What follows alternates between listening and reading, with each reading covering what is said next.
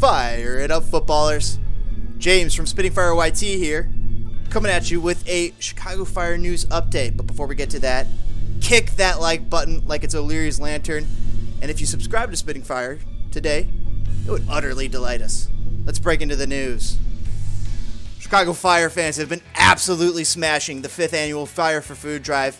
Link in the description. $8,000 donated, and we might even hit $10,000 before the season even begins, which is going to be February 26th against Inter Miami, which will also happen to be Xherdan Shaqiri's debut. More on that later. A little mystery was on our hands on hashtag CF97 today when Noah at Noah_ep tweeted out, "Kendall, is that you?" If you take a closer look over here on the left side, was that Kendall Burks?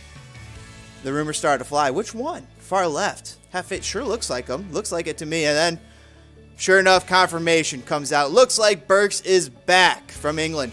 He, of course, was a heralded draft pick, defensive talent that was looked at in the draft to be going towards the English Championship, and why most teams were looking the other way and didn't think they really had a chance to sign him.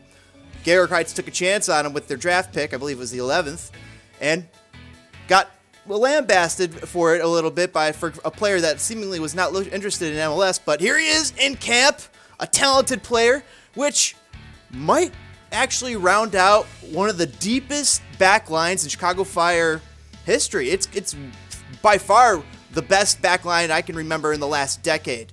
What do you fans remember? Let us know in the comments below. Is this the best back line the Chicago Fire have had in the last 10 years? Let us know. We'll catch you guys on the next Spitting Fire YT. Kick that like button like it's O'Leary's lantern. And we'll catch you guys on the next one. Have a great one.